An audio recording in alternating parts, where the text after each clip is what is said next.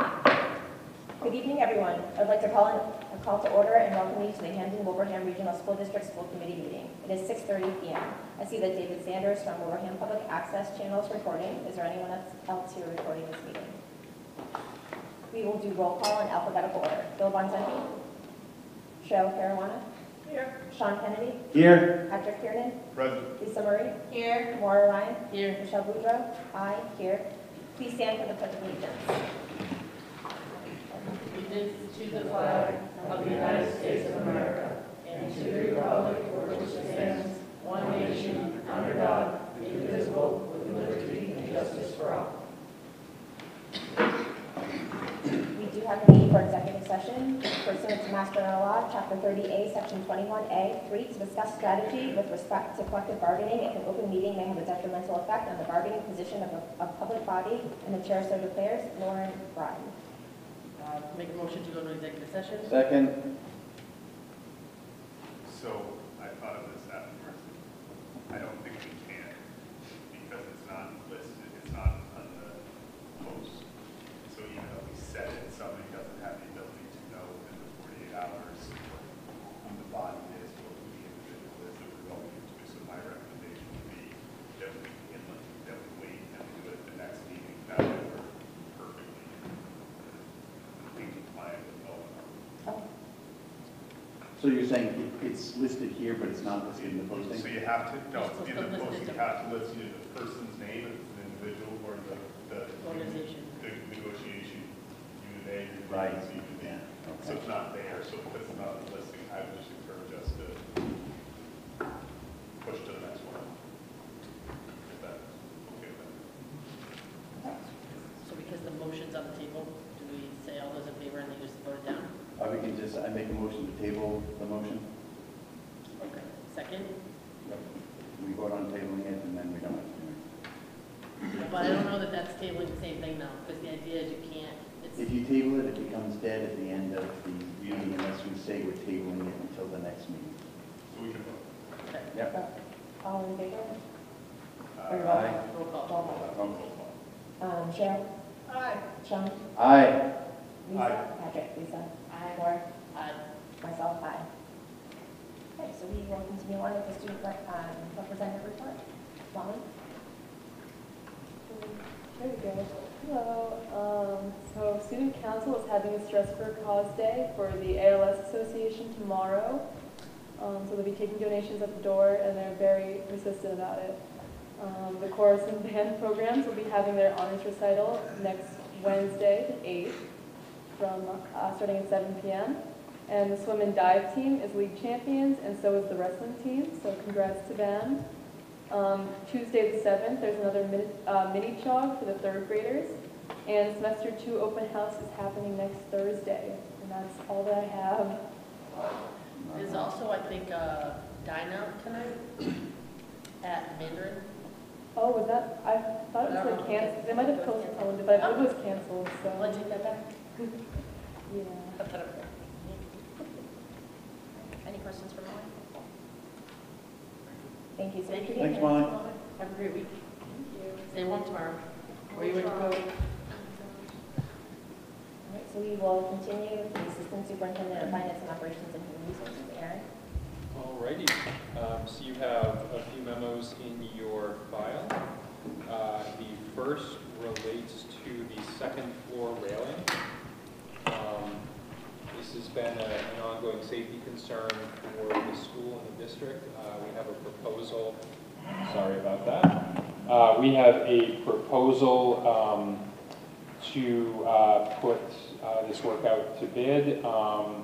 And we expect the total cost all in to be less than $120,000. We're suggesting that we consider taking that from the Minnetonka Capital Stabilization Account. We do think it's going to be significantly less than $120,000, but looking at where bids have gone recently, we're just apprehensive about where things might come in at. If somehow we get a bid above that, we bring it back to have you look at it. And this cost includes engineering fees and things like that. How much money's in the stabilization fund now?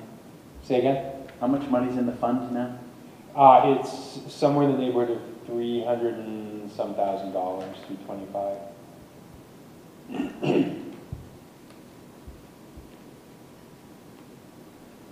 So when, I think it was December, this was raised, there was potential to inquire with the town about ARPA. Since this would clearly fit under a use for ARPA, has that conversation happened with other towns? So we've done the switches. We're funding the $300,000 of switches from the town's ARPA funds. We haven't, this has been on our capital plan as something to do, so we didn't necessarily think to take it for ARPA funds. Last I talked to the town, they have dried up their ARPA funds, I believe. Both towns still have ARPA funds available. Both towns. still have ARPA. I can. But during, I apologize, during one of our finance and operations subcommittee meetings, it was noted by one of the members from Wilbraham that was attending that they didn't necessarily have, that funds were earmarked for other things. They may have been earmarked, but the funds still exist. They haven't been, Correct, because I know that Hamden still has funds available. I think Hamden has like 600,000, and I think Wilbraham has somewhere in the ballpark of 400,000. So my recommendation on this would be to reach out to the towns. This would be a clear, I think, a great use of ARPA, and potentially look at it and see if we can split it between the towns and the district versus going all in from a stabilization fund. I think we could argue whether that's what this is really truly intended for. The stabilization fund was created, and if we leave it down by a third, that's pretty rich for an account. And frankly, I'm happy to take it back to the towns and make that request if that's the will of the school committee. And we should put on the agenda in the future to talk about the stabilization fund and exactly what it means and what we should use it for. I think we should just get some clarity on that, because I think all of us would have a different opinion on around the table. I think it's come up 3 different times. Yeah. We put parameters around what stabilization fund would be. And it even came up during one of the budget roundtables a couple years ago. So you're right, John.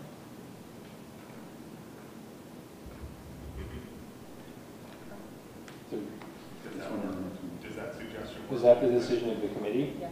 Does anyone? Just trying to.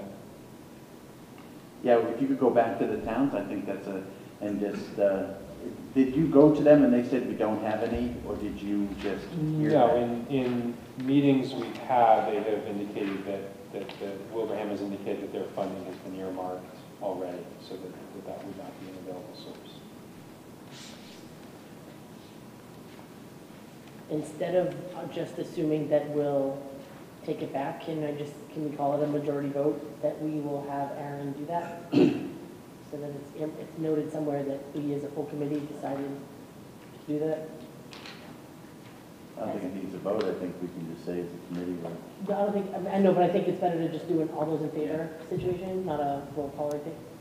Motion to have Aaron approach both communities to discuss using ARPA funds to support this, with the district potentially kicking in a portion. Second. All those in favor? aye. Anyone opposed? Okay. Thank you. Okay. The next item on the list relates to our METCO grant. As I've shared, our numbers have dwindled rapidly in our METCO program. Next year, if we do not recommit to METCO, we will have no students and therefore no funding. So that is $130,000 that would typically go to offset our budget. At this time, with no other source for those funds, it's our recommendation that the school committee vote to recommit to the state METCO program on a going forward basis. So it's $130,000, and then we also receive $8,314 per student. So yes, we are in. So we're in an interesting situation. We're in a hold harmless situation with METCO. So that grant has a. I don't think it's a law. It's just a provision that they try to make sure that there isn't an interruption in funding. If you're committing to this program and you have a drop-off in students for a year or a couple years because you just couldn't enroll enough, you didn't have enough room, they don't want you to lose funding.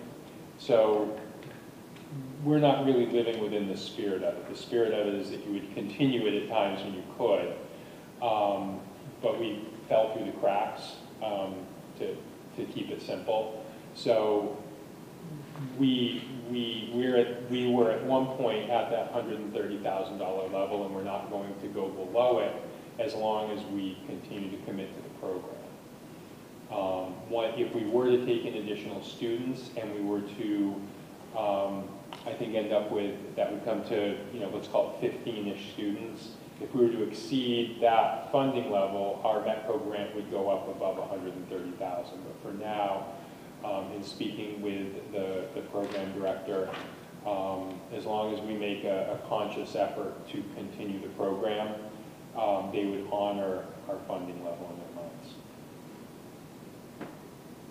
Do we have the infrastructure in place? So I know I went to a high school that had METCO, and there was a METCO coordinator who was part of the public schools. Does that exist here? Do we have the right personnel in place to support METCO? There's not been anyone in place to this point. I mean, I kind of fell into this when I started looking at our grants. It was Pete Dufresne at one point, because he was at the meeting and that's what he told us. Right. When he was at the middle school. I mean, I think some districts do have a METCO coordinator. We've been using it to offset some instructional costs and some transportation costs. So the part of the METCO grant is that we provide transportation to those students. So that would just be my question. Do we have a plan to truly implement and support METCO students? And if so, great, but I think that's really important to have if we're going to continue. All I can say is we have the same plan as we had 2.5 years ago when I got here. I think we have to, there's a convening meeting on March 8th, which is where we will have to determine that we are going to recommit to the program. At that point, I can have conversations with them about what the requirements are and whether we can, what we need to do. I don't believe we're required to have like an entirely separate full-time position as a coordinator. There just isn't the funding for that.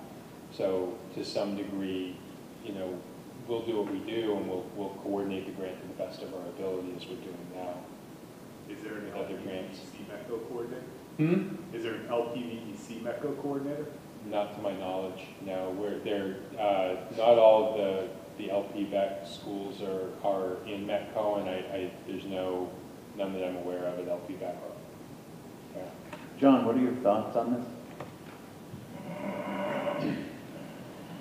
As we're looking at trying to close budget gaps, I think every $130,000 counts. I think that to the question of infrastructure, as we learned at the budget meeting the other day, this was sort of a part of Pete's position. I think likely it would be a duty that is assigned to another administrator as an additional duty within the district.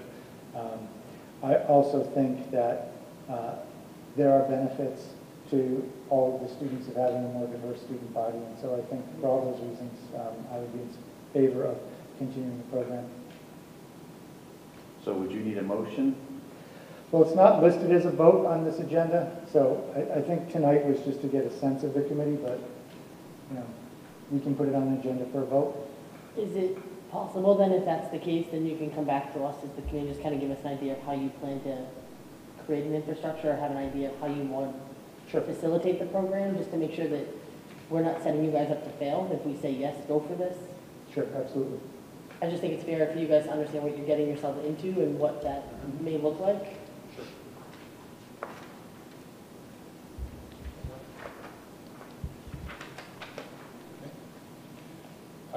The next item on my agenda is item C, MRHS lighting. I'm not going to read the entire memo, but this is a bit of a summary of what has happened, a little bit of a cost summary as we're sharing based on a lot of the changes that have occurred to our systems at the high school over the past couple of years. We think the best sort of way of doing this would be to do more of a post-analysis. So the March 2022 to March 2023 analysis would probably be the best way to look at this. Some of the items that have changed since in the past couple of years during COVID include the addition of 1,000 Chromebooks in this building. So, you know, they're charging every night, so they're being used every day and every night. We've increased the air circulation. We've increased the grade of the filters that air is being pushed through. All of that taps our electrical system. Additionally, you know, over those years, as I see it, the last sort of best time to look at it when we were sort of in full session would be 2019. There's been significant inflation in energy prices in general in that time, so it's hard to really evaluate this. We also have solar credits, so our solar credits actually track with our total usage. So the more we use, actually, the more solar credits we receive. So that offsetting solar credit amount is an impact as well. So when you combine all of those things, it's very hard to get a really good track on what the additional cost of the electric is. The kilowatt hours, for the solar credits don't subtract from the kilowatt hours, it No. subtracts at the end, right? No, but many of those items that I shared add to the kilowatt hours. Right. So the, you know, running the air circulation through higher grade filters and more frequently is impactful in electricity use, are the Chromebooks, as are air purifiers that are sitting in many classrooms now. So when this is done, we can just do comparison and we should have an accurate. Sure. Okay.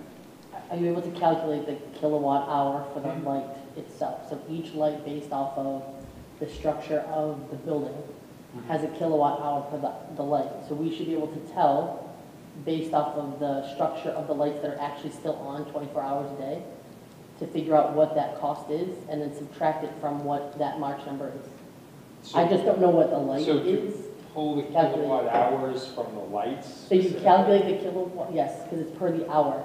I mean, it's per the type of Is, wattage on the light. if there's someone who can help us figure that out, I'll be more than happy to send you the calculation because I was just told how to calculate it the other day. I'll be more than happy to send you the formula to calculate it. I just don't know, based off of the schematic of the lights that are part of that system, right. it should be like on the light, on that plan. Okay. Sure. We'll see what we can do. That's not my area of expertise. No, and I understand that, so I'm not putting you on the spot for that. I just want to help you get that number. Okay. Okay. Send me the formula.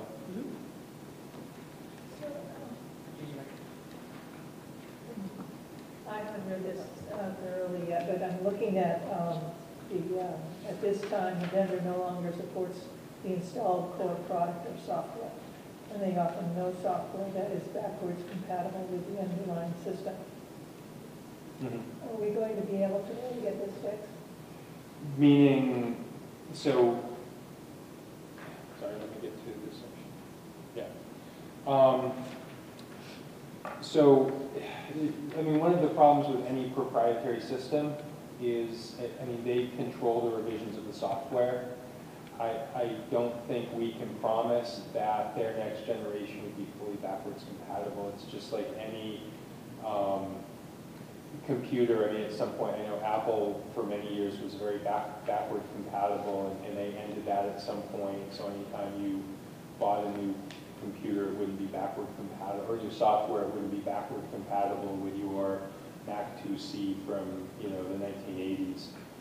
I don't necessarily know that this would be eternally backward compatible, and there would be a need to, you know, make a change to things like the server and things like that should something change. However, one of the things I'd add to that is we've been assured that there will be some kind of a manual override. So if we get into this situation again, we can send someone down to a server somewhere to flip a switch to turn off the lights. Any other questions? Thank you for looking into this. Thank you for keeping up on this. Sure. Okay. And you have a monthly budget report. The same items that we've been talking about a lot continue to plague us. Substitutes continue to run up a lot for us. I think I shared with you that we are running the past couple of years, last year and this year, we're running at least 50% over our sort of pre-COVID numbers on total substitute days. So I think I shared we were at around 3,100 days on average pre-COVID. In 2022, we were over 5,500. I haven't calculated since early January, but we were at 2,800 in early January. So, you know, expect substitutes to continue to be a point of pain. Out of district special education costs are exactly where they've been.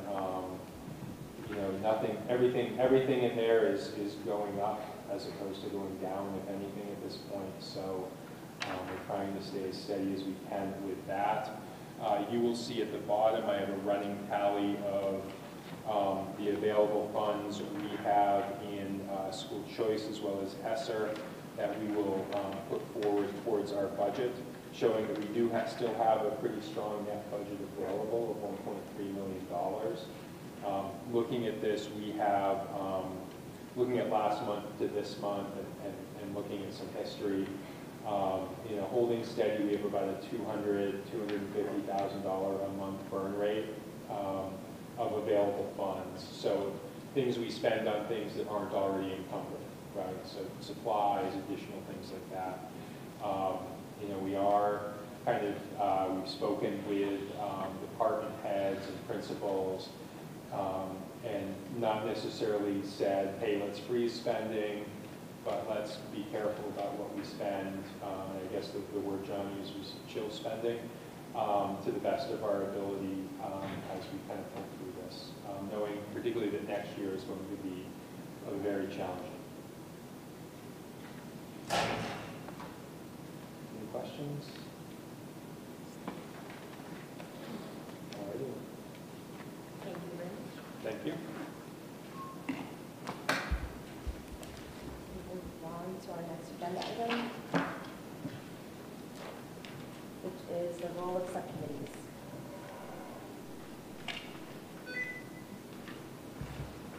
So in your binder, you'll see our policy for subcommittees of the school committee. And it's just, I think it's an important conversation to have now with the subcommittees that we have. So just a reminder, beyond our policy, so that is, those are the rules that we should be abiding by. And just a reminder that the full board refers to the subcommittee. So the subcommittees cannot give directives to the superintendent or administration. So any directives should really be coming from the full school committee. And another thing is minutes for subcommittee meetings, they should be completed and sent to the full board for approval. And they're the only, the full board is the only body that has the authority to act on those items. I know we've been having the subcommittees do their own minutes, because I haven't seen any subcommittee meeting minutes. I haven't seen any since I've been here for 7 years. I don't know. Bill's been here longer. He's not here right now, but I've never seen subcommittee meeting minutes. So it's part of the open meeting law. So it really has to, the open meeting law requires that your subcommittee can approve their own minutes, but really that's secondary, but they should really be done to the full committee. So you really have, it should be done within 3 meetings or 30 days, which, 10. Is this a change of policy, or is this something that? No, it's open meeting law, it's Mass General law. So a timely manner is. Have we had that run by an attorney or something, just to make sure that we're all? It's Mass General law. So we're all expected to actually take the open meeting law training every 2 years, so it's actually part of that. So just because we haven't been doing it, it doesn't mean that it's not been a requirement. No, or I'm just saying, I hasn't just been a law. want to make sure that it is a requirement, because it's been a long time and we haven't done it, so. Exactly, so in reviewing some of what we're doing versus the should be doing but doing, Sure. we're uncovering that there's a lot of things that haven't been happening that should be happening. And that's that one's regulated by the state, that's not school committee, that's not MASC. The MASC directs you back to the open meeting law itself. But how would the full committee approve minutes for when they weren't necessarily at those minutes? It's not a matter of being at the meeting, it's making it part of the record. Right. So because that subcommittee is doing work on behalf of the full committee, It's just voting them into record. Oh, okay. Similar to when we have a committee meeting, Mhm.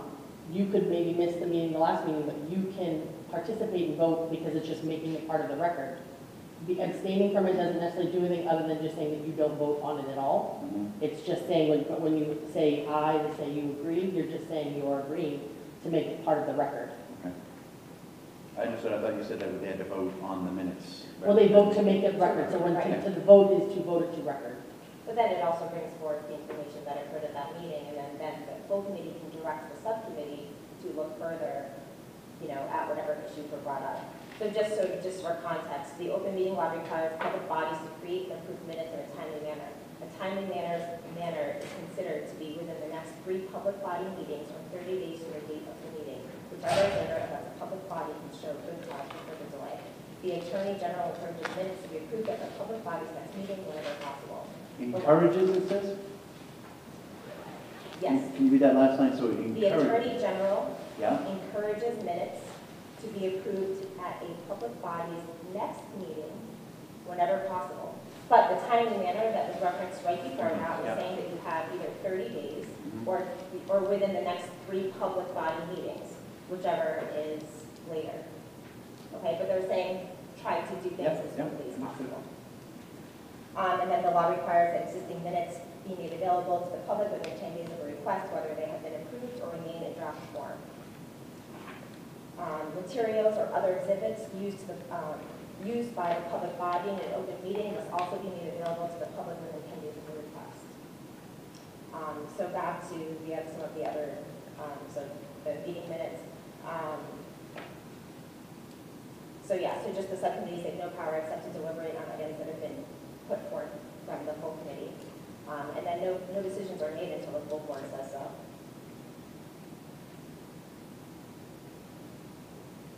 Number 2, That's the only other one that, I don't think we've ever followed that. Yes, that's what I was gonna say, so either we should, if the full committee agrees, send BEE back to the policy subcommittee to memorialize how we've operated from a 2 standpoint, or we should Follow what the We can policy is. either one. Yeah, I think in practice, we've been doing something different, and I think rather than going back to a policy that we haven't followed, I don't know, Bill, did they follow it before I came on board? It's been that way since I got here. I would Yeah. just send it back to the policy sub Yeah, to look at number 2. to edit it to how we do it now. Well, I mean, is that what we want to be doing? Yeah, because that's how we've been, Well, that's that's a Well, no, discussion we're gonna have. But I think doing it one way versus, because we've done it that way, is that the proper way that we should do it? Or should we as a committee, if we're going to vote to have a chair to our full committee, allow them to appoint who the chair of the subcommittee is? yeah, Because it I actually think eliminates- that's too much Excuse me. power. And- It allows for the committee to go into a meeting with a chair ready to go versus a meeting where you have to set an organization. Most school committees operate where the chair of the subcommittee is appointed at the organization meeting, where you vote for your new school committee chair, the officers, and then it's done at that point. I like how we do it now. I think that we, as a group, have all decided, yeah, okay, you can do this, or whatever, we've all come to an agreement in all the years that I've been on the committee. There's never been an issue with that. So I would say let's keep doing it the way we're doing it, where the whole committee's involved rather than the chairperson dictate. I don't necessarily know that the chair dictates versus the full committee can make recommendations for the chair to make the appointment. It says I here, don't the think it would be, chairperson will appoint the subcommittee chairperson and its members. but I'm sure that would be done with a discussion. I mean, again, this was, the reference to the policy was created as guidance, so we can create it and make it what we want it to be as a full committee. So if the will of the full committee is to bring it back to come up with either using it the way it was, the way we've done it, or following it the way that it was suggested by the MASC when the policy was adopted. Unfortunately, I don't know when it was adopted because we don't put those notes on the bottom of the policy, so we know when it was accepted into our policy manual. So 2 things, it also does state subject to approval by the committee. So I think that also makes it sort of a case by case. we want, as a committee, say that we want it to go back to the policy committee, we can certainly do that. Yeah, I would say, I would make a motion to send the BDE subcommittees on the school committee, I guess we're going to call it subsection 2, back to the policy subcommittee to have it reflect more how we've been doing things, rather than how it's written down. Second. Any additional discussion? I think it's one of the best meetings we have, is when we all sit there and everyone gets their say, everyone jumps on different committees, whatever. It's something that has always worked. I've always been proud of that. But I think that's what's in that, the writing of that, where it's subject to the approval by the committee. Yeah, I think, I don't see the difference. I don't see why we can't have a robust discussion and still have it subject to the approval of the committee. It's no different than if we had a conversation and said, okay, Bill, Sean, and Mara are going to be on finance. Which one of you would like to be the chair? Bill can say he'd like to be the chair, if nobody else wants to be the chair, and everybody agrees with that, then the school committee chair will appoint him as the chair. So there's no need for an organization meeting, we just start that meeting. What if we get someone who's just like, let's just say one party over another party, and decides to make all the chairs of all the, just one partisan person that happens to be chair. I'm just saying. But it doesn't work, but it doesn't work like that. It can't, based off the subject to approval by the committee. It's worded in such a way so it cannot be done So that if you way. look at the top, the school committee shall appoint. So members. we have been doing it this way, is that what we're saying? No, we're not following our own policy. No, the only, it's somewhat nuanced, but the difference is it gets voted on. So I think to Maura's point, if you do it during the reorganization meeting, subject to approval by the committee, the full committee has it so that you roll right into your committee meeting, subcommittee meeting set up with your chair and so forth, versus having the first meeting be a reorganization meeting in every subcommittee effectively. So the only difference is that at that meeting, we would say, all right, who's going to be chair and Yep. decide there as a full committee? Yep, so if you want to nominate yourself to be the chair of something, we could all say yes unless someone wanted to, unless someone else wanted to do it, and then maybe you could explain why, and then the committee could then say, okay, well, we'll make a decision as a committee to say who would be the best person for that role. I mean, I don't think it's going to honestly be an issue, it's just making sure that we comply with our policy.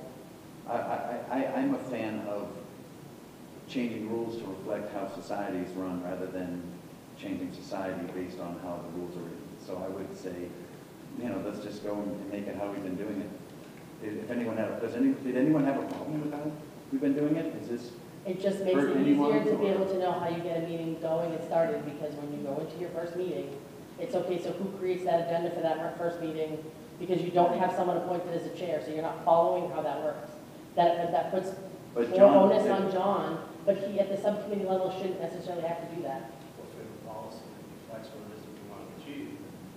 Reorganization would be no different from the reorganization of the whole new government, where you just write the agenda, and the first item on the agenda is election of officers.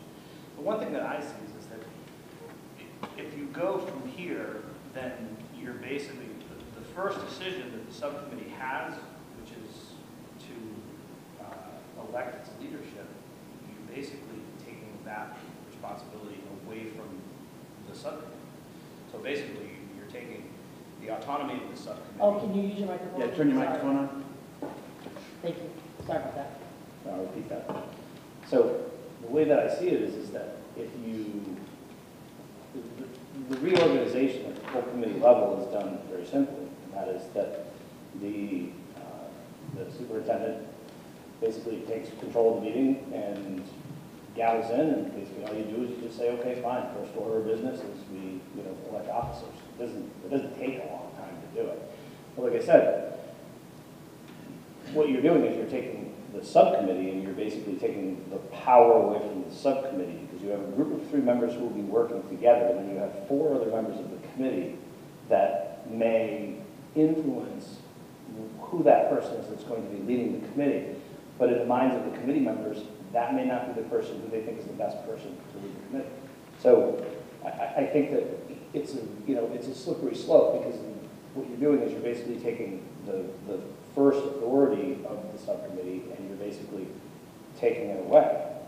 So But it's not an authority to the subcommittee. The subcommittee is just a working group the authority of the subcommittee. From the full committee. The authority of the subcommittee comes in the ability to elect a chair, to elect officers to the subcommittee, correct? That's how we do it on the full committee level, so why would? But that's a full committee, but a subcommittee is just meant to take a task from the full committee so that more time can be dedicated to the business side of what we do, so that I someone understand, yeah. focuses on that one aspect. I It's not under- meant to have authority. There's no authority at the subcommittee level. No, I- Everything gets done through the full committee. No, I understand, but what you're doing is then you're taking 4 members who are not involved in the subcommittee and basically putting them in the position of dictating who's going to lead the subcommittee, who at the subcommittee level, the members of the subcommittee may not agree. You understand what I'm saying? I hear what you're saying, but I'm just saying, I think it's the will of the full committee as to who they want to be. I think you're assuming something that may not happen.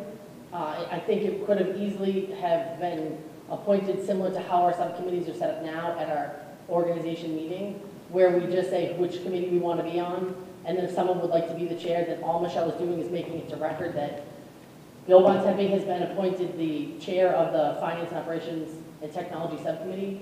I don't think it's going to be what you think it is. I just think it allows for more fluid business flow I per our own policy. I think if you look at number 2, it sort of states it right out. The committee chairperson is subject to approval by the committee. So I it's understand. not- Excuse me, it's not going back to the committee and it's been already predetermined. It's subject to the approval of the committee. Everyone, subject to our approval. I understand what the policy says. What I'm saying is that if you, let's say policy, right? You have 3 members that are appointed to policy. 4 members of the committee who are not involved in policy will look at that and say, okay, well, we're going to elect this person as the chair because you're going to take the recommendations of the full committee. Okay? So the 4 members of the committee who are not on the subcommittee now have a strong influence on the leadership of said committee. And when you get at the subcommittee level, the 3 members of the subcommittee may not agree that that person is the best person to be at the helm of that subcommittee. So what you're doing is you're diluting what the subcommittee can do simply by saying, okay, you guys don't have the ability to elect who you think is going to be the most effective person to run the subcommittee. We're going to appoint that person for you. And so the ability of the subcommittee to work as efficiently as it needs to is being undermined by the ability of them to elect who they pick. I mean, if I'm on a sports team, all right, I want to elect who's captain on the sports team. But don't most coaches appoint a captain? No. There are some teams where that's, No. I'm just saying and sometimes it goes based on seniority too. I think another way to look at this entire thing is that we nominate people to be chair of whether it's a subcommittee or school committee. So if I nominate somebody and they're not interested or they don't feel that they're well suited or capable or have the time, then they will decline the nomination. So I think there's also that piece, and it's not just somebody arbitrarily saying, okay, Bill, I want you to be the chair, and that's who's going to be. I'd just like to, Not that we need to use the example. just to understand this better. So we've been doing it a certain way, and it's been working for a certain way for at least 8 years that we know of with the experienced members on this committee. Can you tell us why you think this is better?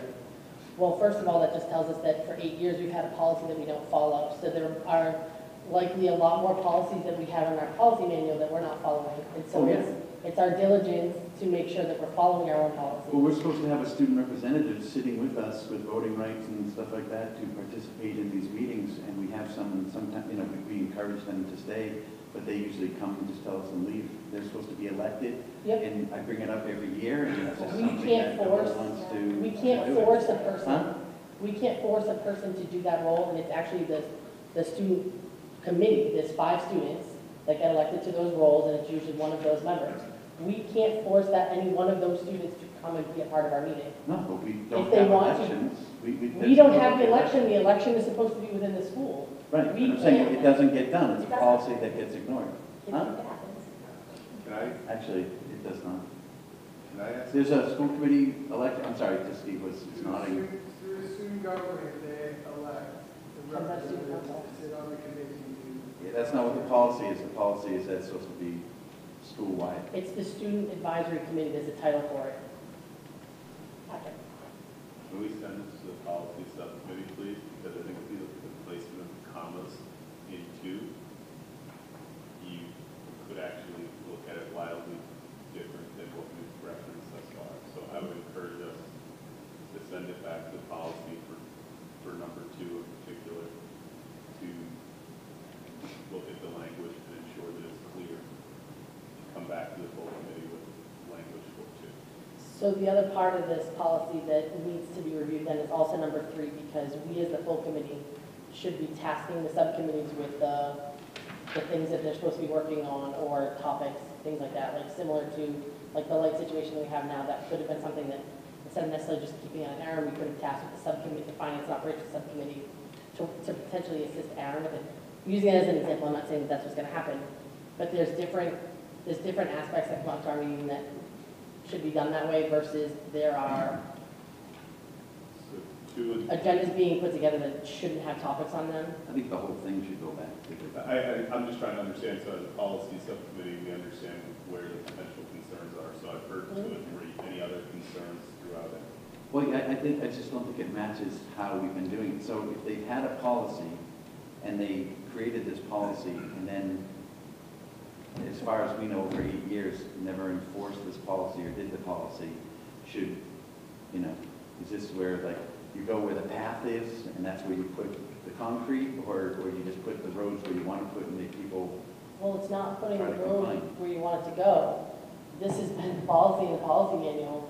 But it's not been followed, it's been done differently. So I you're saying, understand, but I let's guess I change don't the understand policy. when it started to divert from what the policy was. But I'm asking, why is this, how is this better? And I've asked that, and I'll ask it a second time. How is what is here better than how we're doing it now?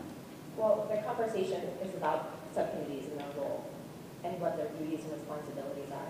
So as a school committee and our subcommittees, we have not been following, and the subcommittees have not been operating the way that they are set up to do so.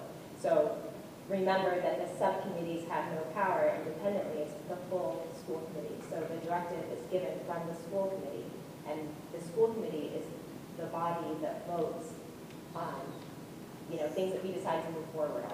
Has there been an instance where a subcommittee has decided policy or something like that? No, we're just making sure that everybody understands the role of subcommittees.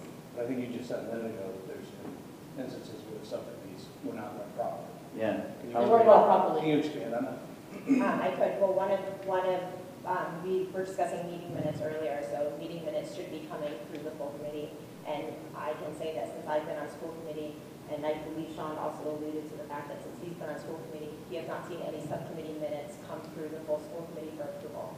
No, It's supposed to for. Just vote. the 5-year plan minutes, meeting minutes. that's easy enough. So, but, That's just right, but, it's supposed to be done within a certain amount of time, but it hasn't been happening. So that's just an example of something that has not occurred that should be occurring. There have been other conversations that have happened at the subcommittee level that has not made it up to the full committee level. So it's just important to make sure that we are. more conversations. So I'm be more than happy to speak on this because I'm the one that brought it up as a concern to the chair. The fact that the Finance and Operations Subcommittee had a conversation about school choice and then actions were taken by the district that shouldn't have been taken by the district from the direction of the subcommittee when it wasn't the will of the full committee to take the actions. And because that information hasn't been presented to the general public is why I'm being, I don't want to say vague, but Are you talking about the survey? yes. John, did I give you direct orders to create a survey? It's not a matter of there being direct orders or direct requests. It's just making sure that Or it's did the clear. committee discuss it and the administration felt that it was a reasonable survey to put out? We had talked about, it was part of the conversation about doing a survey, but nothing was decided. It wasn't decided in the meeting that we will do a survey and we will instruct the superintendent to do so, because that's not something we would do in the meeting. I understand, but it's when information from the survey was shared with only subcommittee members, when it should have been shared with members of the full committee. I'm just making sure that all of the items that are on the agenda for subcommittees are at the will of the full committee, because that's what is supposed to happen. But the subcommittee did not direct the I superintendent. didn't say that they To did. do this. So I believe the superintendent did an excellent job of taking the initiative to try to gather information. Did you know The that? superintendent sits in the meeting, so certainly if there is a question that pops up, and in this case, it was regarding school choice, and more specifically, why school choice students choose to attend this school. I think it's a very important question. If the superintendent felt that it was important enough to create a survey for it, then I think rather than look negatively at the subcommittee, I would look positively at the subcommittee. I'm not. Wait a minute, that has been Let me finish. discussed at the full committee, hang on, that's been discussed at the full committee, and we have instructed the superintendent on many occasions to dive deep into why people are, Yes, I'm not. But I can finish my thought. So, rather than looking at that conversation, looking at it as a negative, like I would look at it as a positive, because, our CEO basically said, wow, that's a great question. You know what, I think that's good information. I think it's information we should have. So I don't see that as a negative. I see that as But you're imposing an emotion on something that is not being said. There was nothing about what I said as it being a negative. I was simply providing you with an example. I'm not putting any negative onus on what the superintendent did or what happened in the meeting. It's merely in the meetings that I sit in, you make comments where you'll say, we should do this, we should do that, so that in turn becomes someone taking a direct action from a chair of a subcommittee. I'm not saying even saying that is wrong or negative or bad. I'm just saying I think it's important that it's very clear what the subcommittees are doing and working on, so that the full committee knows and we're meeting the requirements of the open meeting law. Motion to send policy BDE to subcommittee. it's already been made and seconded. It was just You- to send you- to. Send to. So Huh? I'm saying, I'm amending it to say All right. motion to Could send you policy. repeat that, because I didn't hear you? Make an amendment to the motion to Oh, wait a send minute, the I want to whole, hear his motion first, because we started to talk. I'm amending Sean's motion to send policy BDE to the policy subcommittee. so he's amending it to include all of the points, rather than, I guess I said point 2. Yes. Okay, so all the points. Is there a second? I thought he was making a motion. Okay. All in favor? Aye. Aye. Anyone opposed? I'm sorry. Okay. Subcommittee. Yeah. So just regarding the subcommittee bill, but one of the important things for our subcommittees is just making sure that when you're reporting out, when you have a subcommittee meeting, making sure that items are reported out to the full committee as well. Can you explain that? I don't quite understand. Just say it again. When a subcommittee holds a meeting, making sure that discussions that occur at that subcommittee meeting gets reported out to the full committee. Yeah. Well, I think that would be the minutes. We would bring the minutes to the meeting. I think that basically qualifies us. Yes. I mean, But up until this point, we It's haven't been section doing 10, that. subcommittee updates. Isn't that where we're supposed to do it? If there's any meeting, we talk about what's been talked about? I think the minutes will make. It'll all of clarify all of So that. Not a sometimes, problem. I don't think everyone always goes, okay, we reviewed policy BDE, policy A, B, C, D, E, F, G, so forth, now you're covered. But I would encourage us as members of the elected body to participate in the open meeting law training that's required of us every 2 years, or at least, We have to. I don't know that anybody knows who hasn't, who It's hasn't. a law that you're required to Okay. do. We submit it to the. Town clerk. to the town clerk. I think I'm doing next year. So, yes, we want to be a high-performance school committee, so we should try our best to do better, perform better together. No, I agree, the minutes will make all the difference. Yeah. I also think it's good to look at this stuff, even though we've been doing things for years, it's really good to look at what we're doing, how we're doing it, whether it's within the realm of what SS or MASC has suggested. I think it's a good thing to do. If anybody would like to have a riveting conversation, join us on February 13th, where we can talk policy. BDE might be on the agenda. So we will continue with Amazon. Amazon donation agreement? Or Aaron?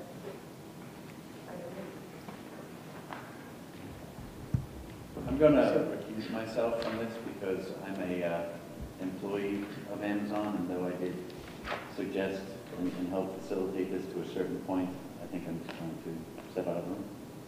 You have to step out of the room. Okay. So I guess the question on this is just whether the committee would authorize the district to enter into this agreement. This is essentially an agreement proffered by Amazon to address the donations we receive on a periodic basis and that are put in the pantry at TWB. So in your packet, you see it's a simple agreement with 7 provisions. We have in the past, or the committee has in the past, voted to accept the donations. At that time, this agreement wasn't known to the district, but we have been asked by Amazon if we would sign this as receivers of the gifts. So looking at it, I would not sign this based off of 3, 5, 7, and the fact that the document is governed by Washington laws. Well, Washington laws are certainly friendly. They are not the friendliest state we would want to be in, so I would not sign this off. And if or to do a 3, 5, and 7, it has to go with Washington laws. Number 7.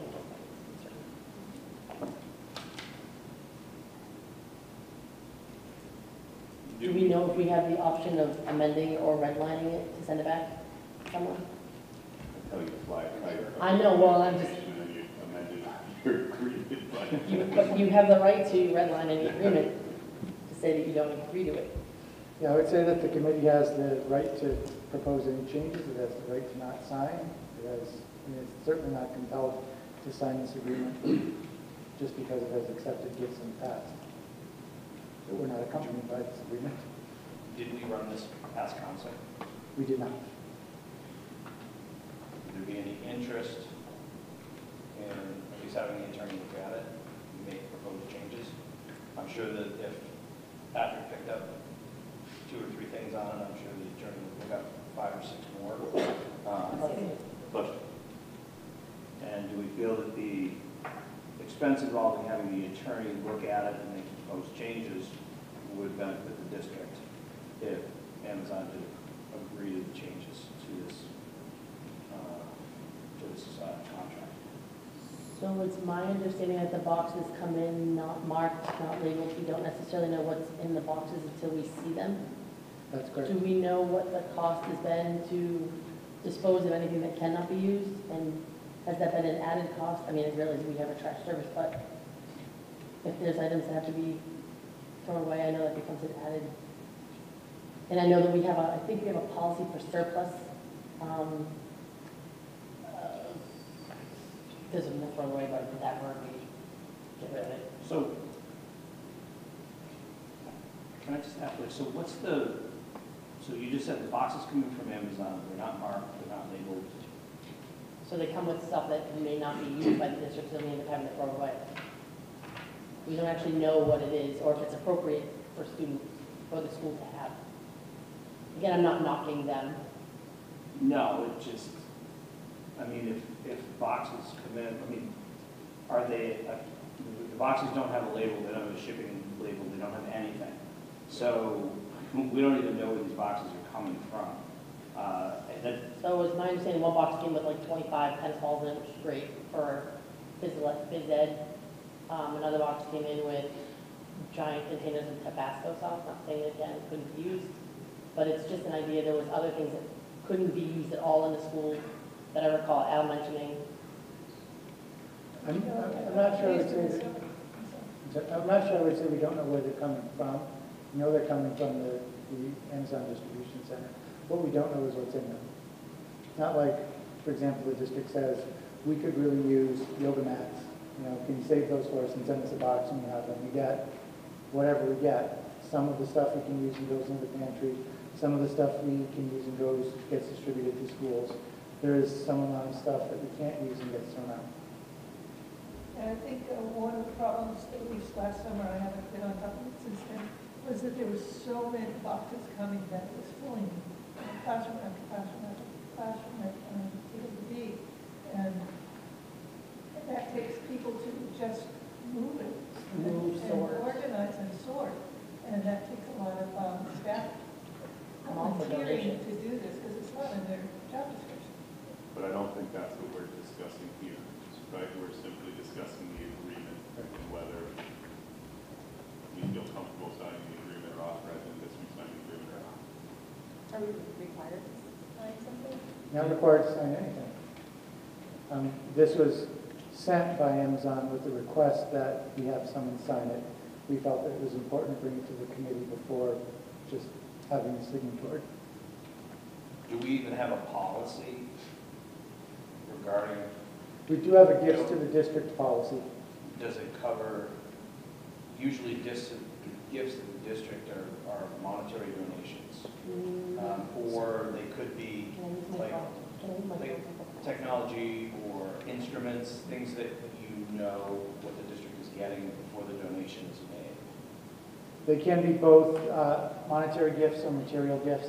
The policy essentially says that gifts under a certain amount, the superintendent can receive.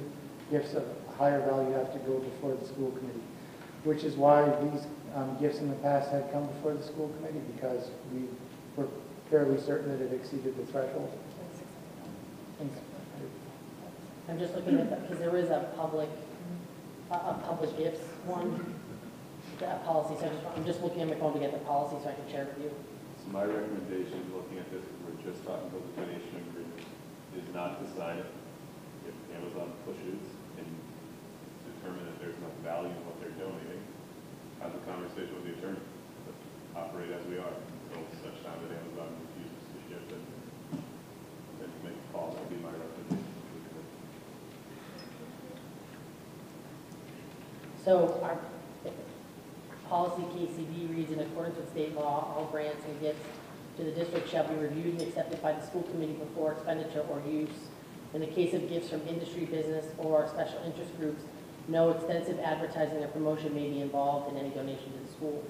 Gifts will automatically become the property of the school district. Any gifts or cash, regardless of donor intent, will be accepted by the vote of the school committee, kept separate from the general fund, and expended at the discretion of the committee as provided by law.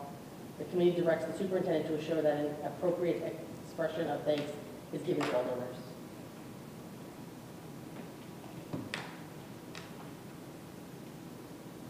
So just because you asked about the policy. Okay, is everyone okay moving forward as we have been? And if Amazon pushes back, then we can send the agreement over to the attorneys for review, if that's... Well, I would first ask if we think we're deriving enough value to send it to the attorney to Bill's point. And if what we're receiving, we don't think is something that we should pay a legal bill for, get guidance on. So, yeah, I've never done an analysis of the value of the gifts received versus the cost of the staff in order to stock the pantry. I think that's really what would be the way to figure that out. I can take a look at that and try to develop some suggestions or guidance of my own with respect to whether or not it makes sense to invest in legal fees and trying to figure out whether or not this is worth pursuing. Okay, so you'll come back to this. Thank you. So we move on to you.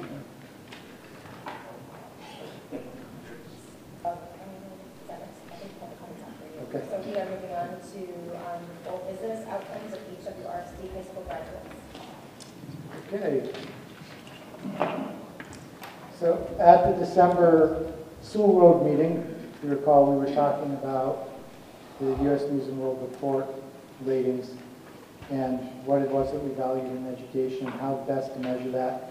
And I suggested that looking at actual performance of our students in college would be a more direct way of assessing their preparation for post-secondary education than looking at AP participation and scores, which are predicted at best. I said at the time that I knew I could get the data for our district, but I was unsure whether I could get comparable districts. Well, the good news is that I was able to get our comparables, and so I have some information to share tonight.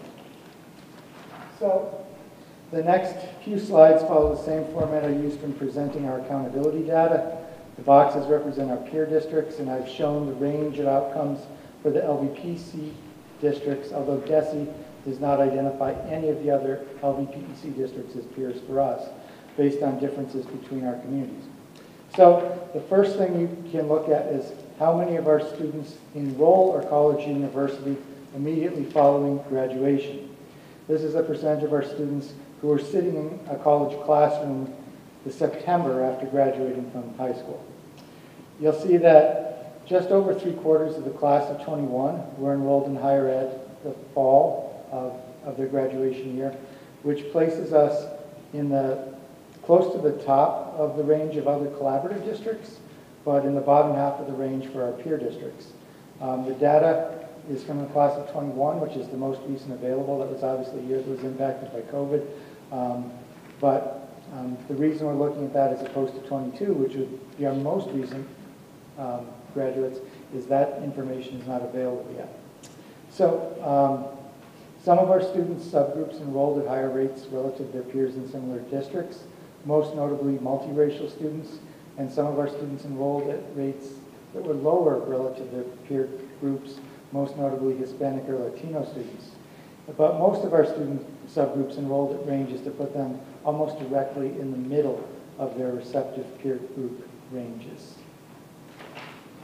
So that's the first measure. How many students who graduate end up in a college the next fall? But enrolling in college is just the first step to obtaining a degree. To reach that goal, you need to stay enrolled, and many students drop out, especially a large number of students drop out before the start of their second year. And so this slide shows students who continued from the first year to the second, and this is the class of 20, not the same group we were looking for, because you have to go back a year to get the information about how many students persisted from year 1 to year 2.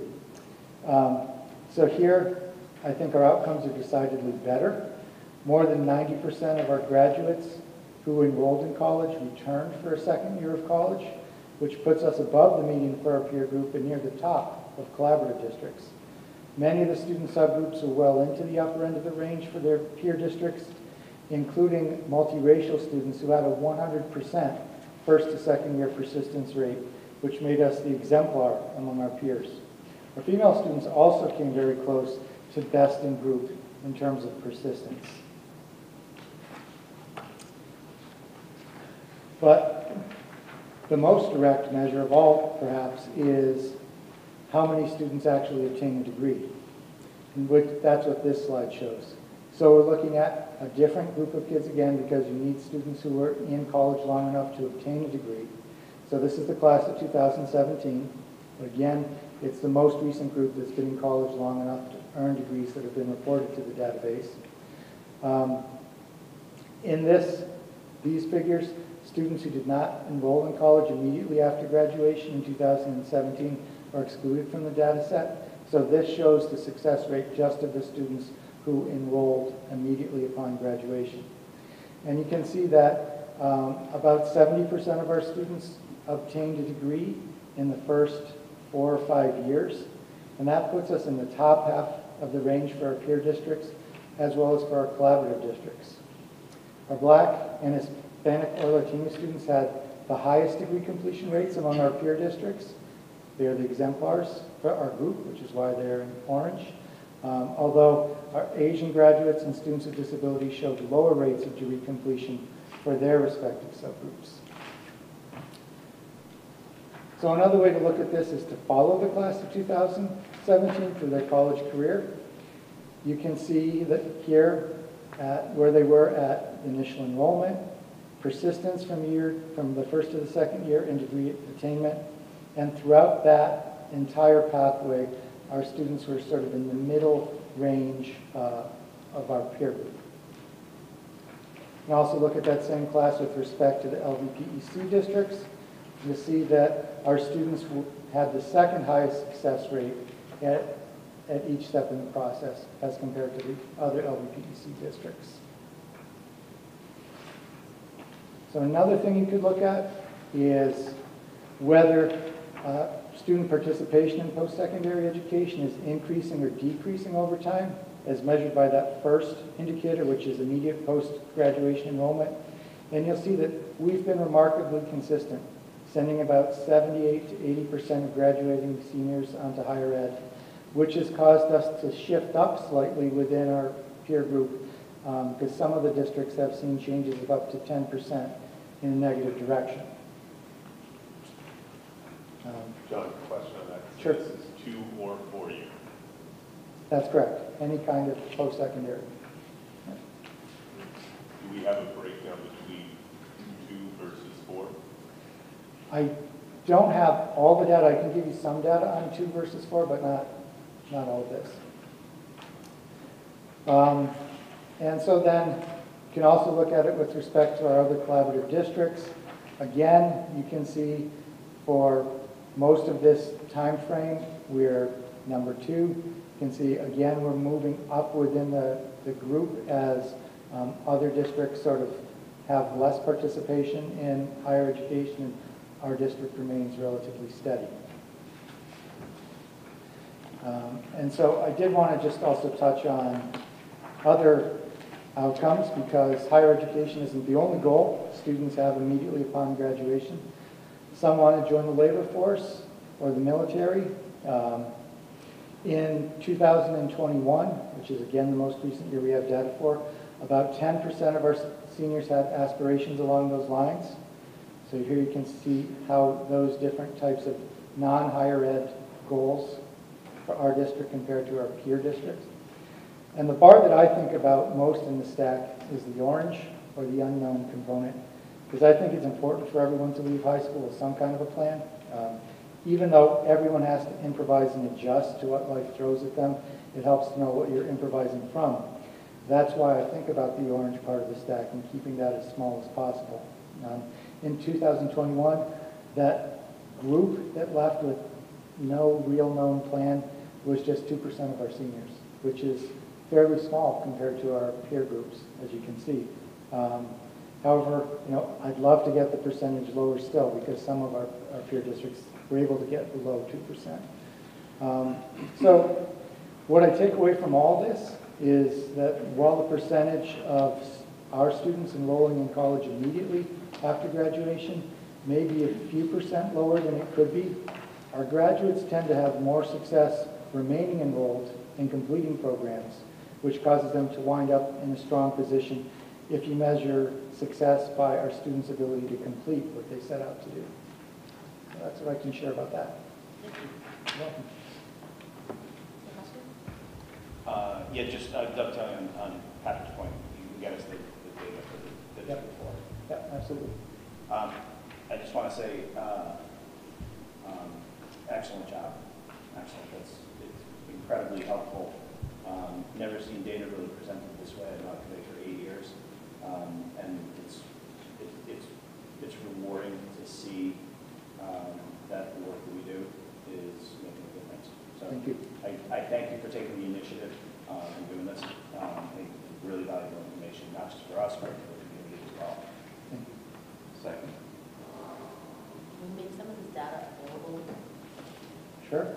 Just so that, I don't know how, when we look at the new website someday. Because I think it would be important, as you do some of this data dive, I think it's important that the community can see it as well. Absolutely. But thank you. So we will move on to public comment. Aaron, is there anyone? Okay, I do have a comment that I was asked to read. And this was from a student, Molly Olson, who's a senior here at Minnetonka. Dear Hampton-Wilbraham Regional School District School Committee, I was in attendance at the December school committee meeting, and as a student at Minnetonka, I would love the opportunity to share my opinions. In regards to school rank, I acknowledge that it can be important. However, the ranking system of U.S. News and World Reports seems to value superficial statistics rather than the well-being of students. As an AP student, I have learned how valuable these classes can be as students, gain both college credit and a deeper understanding of the subject. However, I have also learned that an AP class is not always the right fit. At the beginning of high school, I valued taking harder classes above all else. However, last year, due to scheduling issues, I was placed in Honors American Literature rather than AP Lang, and it was potentially one of the best things that could have ever happened to me. I was introduced to my favorite book in that class and became a better writer. Additionally, I was taking a class that covered material I had cared about more than the content of AP Lang, a class I would have been taking simply for the sake of it being an AP class. By taking this class, I also was able to have a less stressful semester where I had the time to hang out with my family and friends on the weekends, a large difference from the semester prior when I was taking 3 AP credit classes. I also was able to devote more of my time to the difficult Spanish class I was taking and was more successful in that class because of this. This taught me that forcing AP classes onto students is not the right solution. Not only will you be causing students to learn to prioritize the wrong things in their academic careers, but in some cases you will be setting them up to fail. If you really want to increase the amount of students taking AP classes, then subsidize the cost of AP tests in order to encourage financial equity within higher education. I urge you to prioritize students over status. Sincerely, Molly Olson.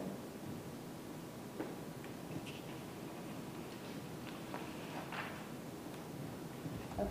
We will continue with the subcommittee updates. So we will begin with the curriculum subcommittee. Cheryl. Okay, thank you. Finance and operations, Bill? Yeah, so we met on Monday, and the meeting minutes, I'll direct Ron into the meeting minutes. So we had a fairly robust discussion. As you guys are probably well aware, we are facing a $3 million shortfall. And looking at the finance committee's sort of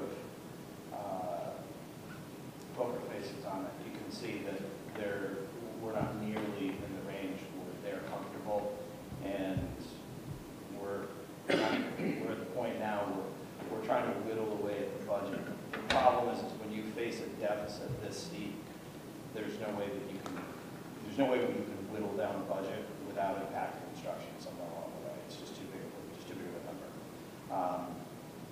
So we will continue our work with finance to try to get the number down as much as we can.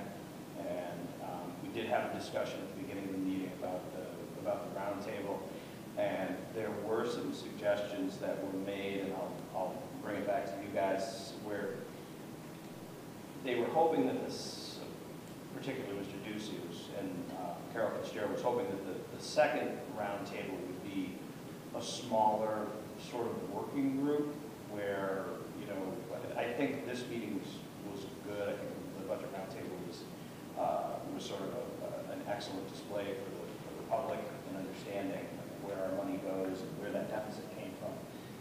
But there was more interest in creating sort of a working group for that second meeting and kind of paring down the list a little bit. And rather than having a room full of 25 people, try to get maybe 6 or 8. I'm just throwing that number out there, but that was something that was thrown out. And so I bring it back to you guys because this is ever evolving, ever changing. And I think what we want to do is we want to make the roundtables as productive as possible. And we don't want to get in. And Patrick had made the point. It's the third year in a row.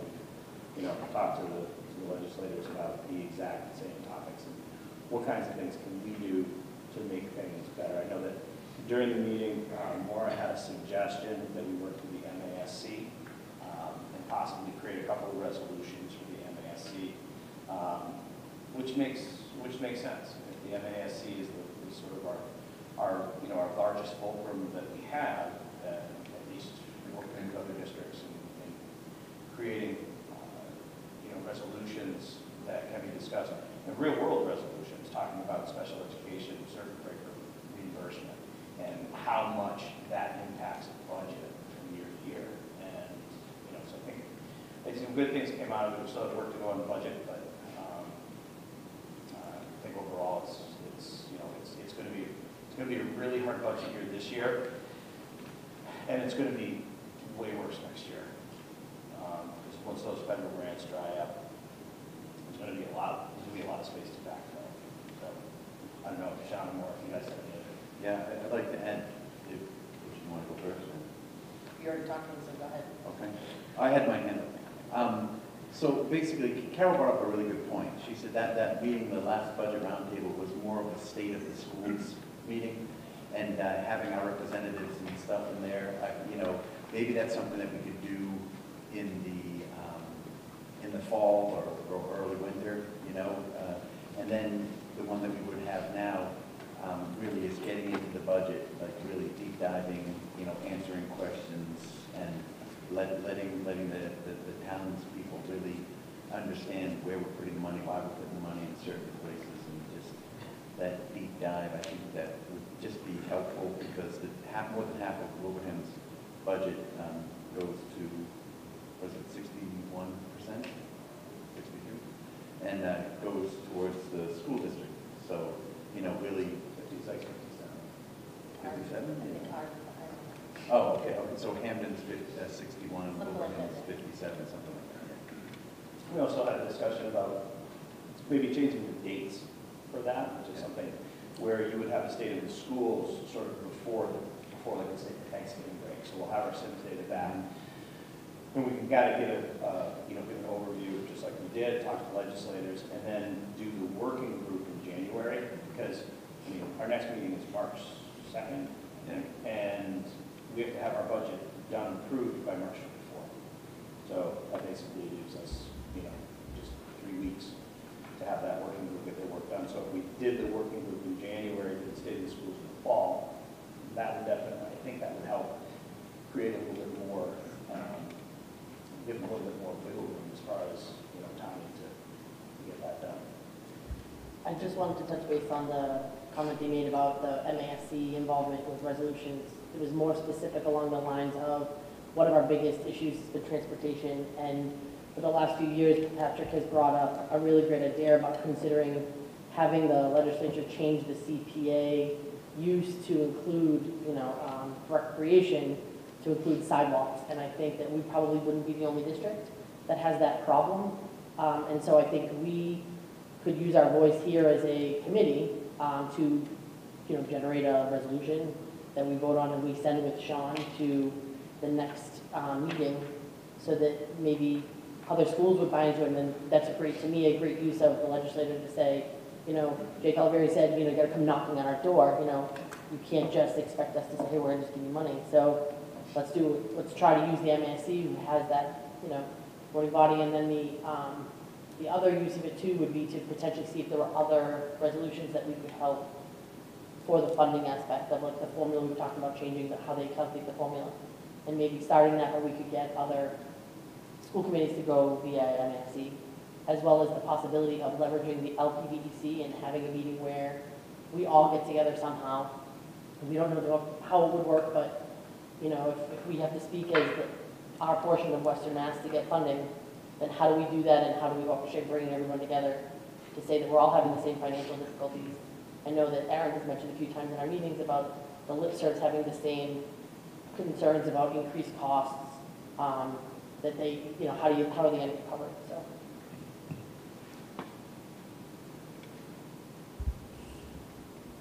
Two things. So I was struck by the work that Aaron did comparing us to West Springfield, and Jake's comment regarding Chicopee and Xenia School that he referenced to say, well, they needed that funding. Yesterday's Boston Globe, Boston Public Schools will increase their school budget this year, proposed by $65 million. They spent $28,800 per pupil, which is a 39% increase pre-pandemic. So if you look, we can talk about sidewalks all day long, but it's nickels and quarters. That's what we really need to attack.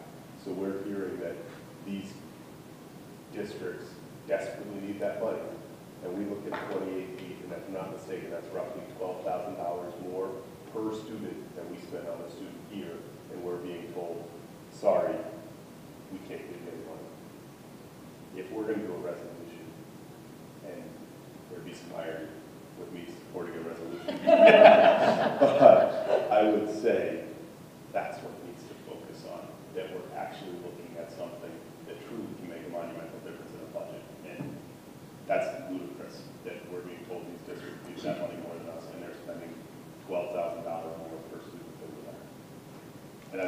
just lost us. That was the first part.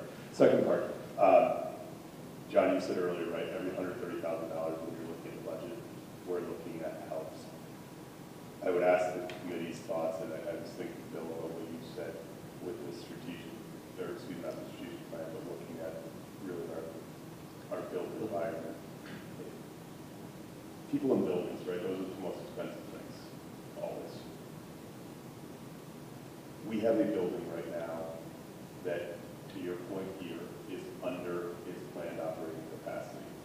We have another building that is significantly under its planned operating capacity that we, in theory, could ask the district to look at closing for next year, which would have an immediate budget relief and would also not put us in a position where we have a risk of it being dormant for more than 5 years. So it's not going to trigger the need for code updates if as the strategic plan works its way through and it's decided that that building has a use for the district moving forward. We haven't handcuffed ourselves at all, right? We can still use that building. So I would really encourage us as a committee to ask the administration to look at what it would take to potentially close Thornton Burgess officially for next school year, to potentially rehouse the program that is there now in another building that is under its planned operating capacity today. And that's potentially, I don't know if it's $130,000, I don't know what it is, but the message I heard from you is every single dollar helps, and I think we really need to take that into consideration. That can be done today while looking at the built environment for the future, because that has to occur. We can't keep getting down the road to your point the other night. So, yeah, I mean, we've been talking about this for a couple of years. And there's no question about it. I mean, if we look at our budget, unless you want to start really carving into education, the area in which we show the most amount of financial leakage is in our building utilization. There's no question about it. Last year, if you remember, our budget was reduced by the Finance Committee for $120,000, which was the direct result of the Finance Committee concluding that the operation of Thornton Burgess was costing the district $120,000. And so they basically reduced our overall budget by $120,000. And I can tell you, their eyes are fixated on this again, all right, and not just Thornton Burgess. They're looking at our building utilization, and I think it's fair for the taxpayers in these two communities to understand that we need to optimize what it is that we're doing. If we have the opportunity to close a building, then I think that it's something that we need to seriously consider. Obviously, education is the main goal, but at the same time, I would counter to say that education is largely dependent on funding. If we have inadequate funding, then education will suffer. So we need to find a happy medium between the two, and it's going to take a lot of different discussions happening simultaneously. One of the things you have to look at is the regional agreement. You have to look at building utilization. We have to look at the new data that NESDAQ gave us, all right, looking out to our projections out until 2032, okay? There's a lot of things that we need to consider in moving forward on this, but we have to do something. The great irony is that the original 5-year plan was set in 2017, which means that this would have been the year that, if that 5-year plan had gone through, that you would have had 7 through 12 in this building. It's 5 years later, we're facing the exact same problem. And now the only difference is 5 years ago, we were facing a budget deficit of around $1 million, and now we're 3 times that. So we're hemorrhaging cash in terms of building utilization. I think it's crucial for us to really drill down on this. And we require a couple of ad hoc subcommittees looking at different parts of this in order to get it done efficiently. Strategic plan committee is one group. There's only 4 members. There's only so much that they're going to be able to do. So however the committee wants to move forward on it, but I'm going to say that You know, it's a problem that we've known has been in existence for 5 years. So we really need to move on this. Is the committee okay with asking the administration to look into the closure or purchase for next school year as a parent elected official? I have no issue with that. I would just say that if that's the will of the committee, we should just make sure that both communities are communicated to publicly that that's what we're looking to do. And just to make sure, because if that includes either giving the building back or the district maintaining the building, just making sure that's clear. Under our current lease agreement, we would maintain the building. I understand, I just want to make sure that, because if gets out, I just want to make sure that we're respectful in making sure that the select boards of both communities, as well as the finance committees, are aware of that. Can I just amend that motion what's that? Amend the motion? Oh, okay. So I was just thinking more along the lines of like, you know, I'm looking at the 3 people who are probably the most instrumental in providing us the information. I don't know about educational programming. You all know about that. That's why you're here.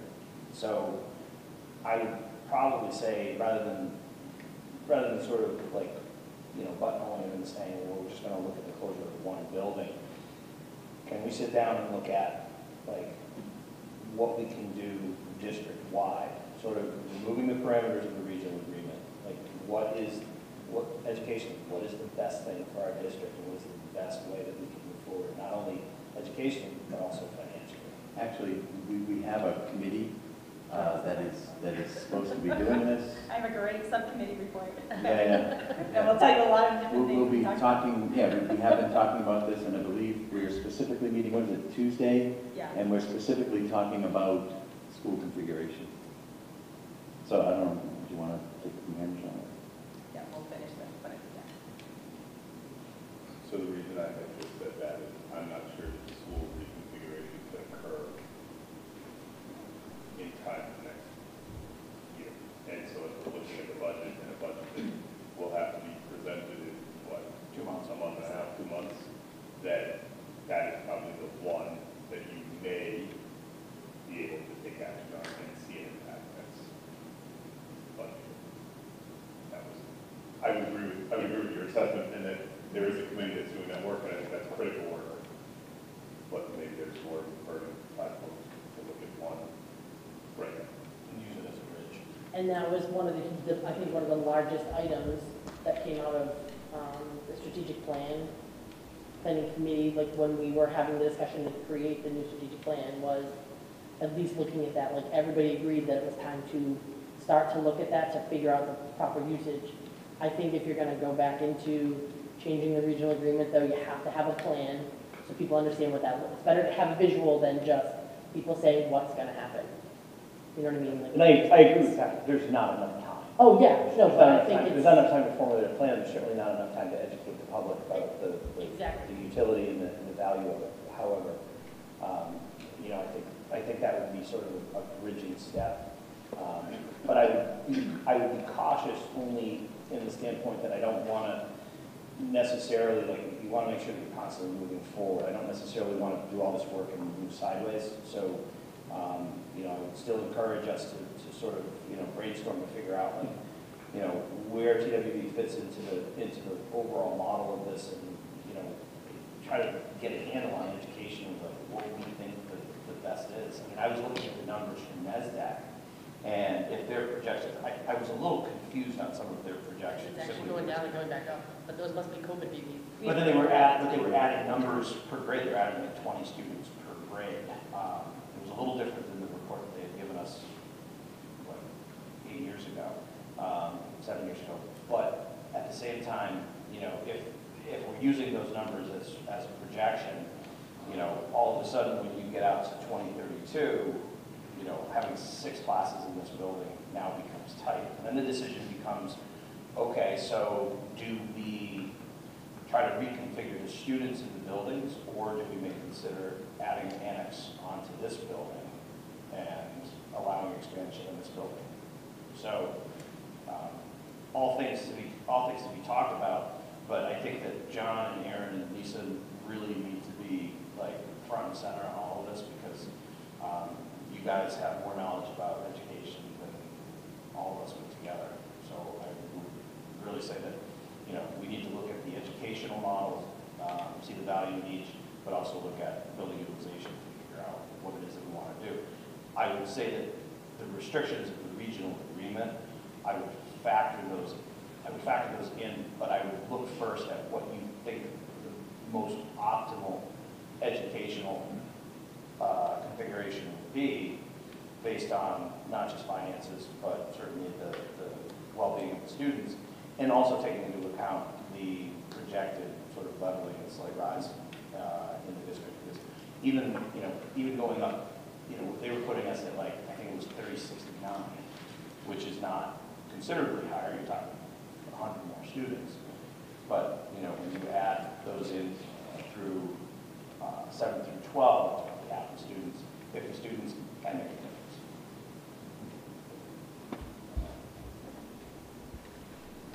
Yeah, my update's not as interesting. Okay. Patrick, sorry. Sorry. I just, is that the will of the committee to pass? I don't think that has been solidified. Yes. I just wanted to. All those in favor? I would probably say we're just. I would say we're asking John to Yeah. present on Tuesday what he's looking at for configuration of the buildings. And I understand that we could say next year's a skip, but I would like to hear John's plan and see what the other people for Wilbraham and Hamden think about it. Could we hold it off for a meeting before we do it? Is it okay to wait 2 weeks? We're just talking about Thornton Burgess, right? Yeah, Okay, just moving the programs that are there so that that building gets. if it's feasible. Yes.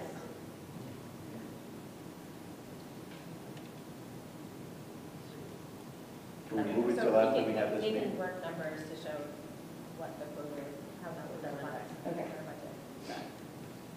Yeah. Okay, okay. All right, Lisa. Okay, so my LP-VEC meeting was back in January, and then we had the budget roundtable, so things might have changed when John gets to do his report, but this is my report.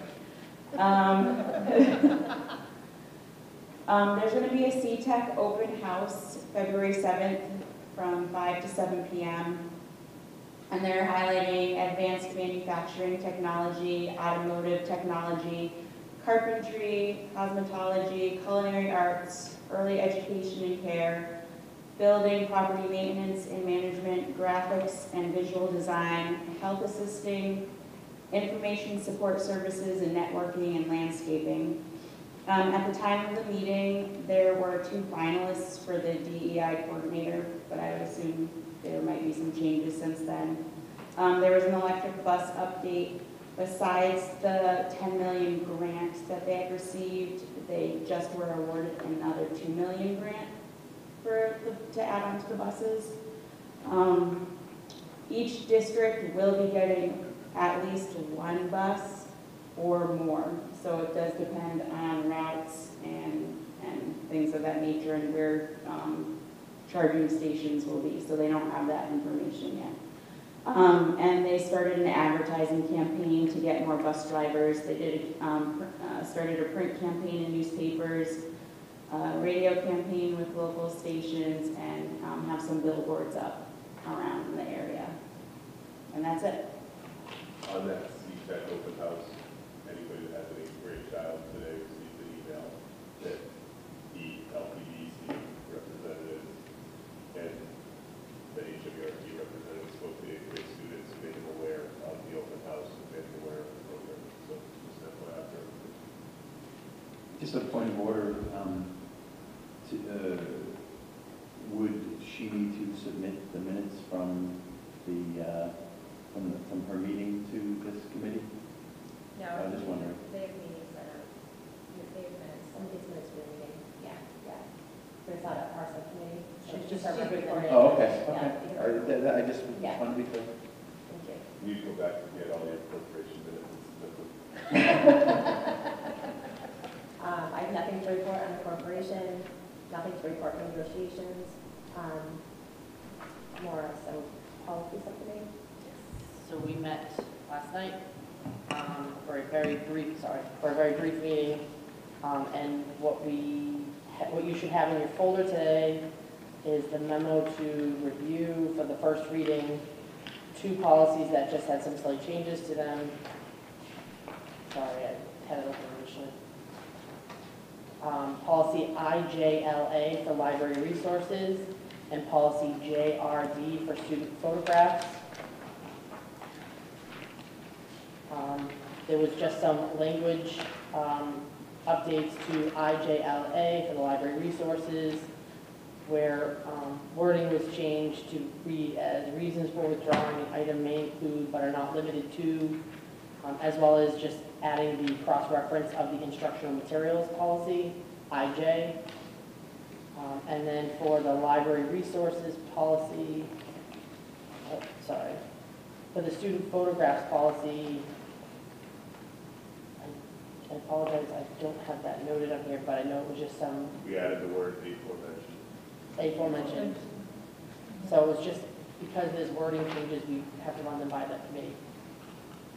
So tonight is just the first reading, the next meeting we have will be the second. And then from tonight's meeting, I will take forward the BBE policy to be reviewed as well. We have been asked to take a look at, by John, to take a look at the graduation requirements policy that we have. And we had a student appear at our meeting, but because they weren't on the agenda, couldn't speak, that there's been an ask to look at the attendance policy, the policy for attendance or dismissals. So you'll see that come forward in a future meeting. And then KCD, which was one of the corporate gifts ones. There was some language change in September by the MASC. I haven't had a chance to fully review with the committee if that changes from the policy we have now, but just a couple of word updates from MASC. So you'll see those come forward as well. And that graduation change is to support vocational pursuits. So that's why we're looking at it. We hadn't looked at it, so it was briefly touched on just at the meeting for what the future agenda for, our future ask for our future agenda. So our next meeting is February 13th at 4 o'clock p.m. in the district office. I think it's at 4. Yes. It was 4:30, no? I know, but because we were adding this meeting, we were changing the time, but it'll be on the public notice. Just a quick one. So a student reached out to me who is over 18 years old, and the issue was what kind of rights does a student who is over 18 years old and therefore an adult in the eyes of the law, there were some issues, and she wanted to speak to that. And I know Mara did talk to her, and I just thought it was funny. I was surprised that we didn't have a policy when a student's 18 years old. It's so good progress on getting something like that So, going. and even, I did bring it up with John because, our protocol normally, not that you didn't follow that. So our protocol is if a student comes to us, we encourage them to go to their guidance counselor, go to their principal, and then if the principal doesn't work for that, you can go to the superintendent, assistant superintendent. And I know talking with Sean, you said you've done it, so thank you for that. I did bring, after my conversation with the student, I did bring it to John because I felt it was important to know that I had communication with the student. And he had said that he had conversation at the high school level for that because it obviously it impacts a high school student. Oh, yeah? I'm not sure if we have to have a policy on it so much as it's a procedural item for the high school. So we'll just get clarification on that for the next meeting, and I did communicate with the student that we would reach back out. Oh, great. So it might not even have to be a policy change. This might be something that they do at the school level. Oh, great. Thank you, Mom. No problem, thank you. Okay, thank you. All right, so the planning committee update. So we met on January 24th. The role of the planning committee is to look at long-term issues facing the district. The group is asked to look at the following items and make recommendations to build bridges to the representative bodies and communities that we represent. This may include coming up with better ways of doing things or confirming that we've optimized the way that we do things. So our priorities are building utilization, and this includes looking at quantitative data surrounding enrollment, building capacity, space constraints, flexible reconfiguration, which would also include building tours. And things may get added as we look at some of this information, but those are the things that we're focusing on right now, and that is going to be our primary focus at our next meeting. We will also be looking at the regional agreement and assessments, so that would include the potential to cross town lines, and this would also include surveying community members and eventually create a schedule for an annual review of the regional agreement.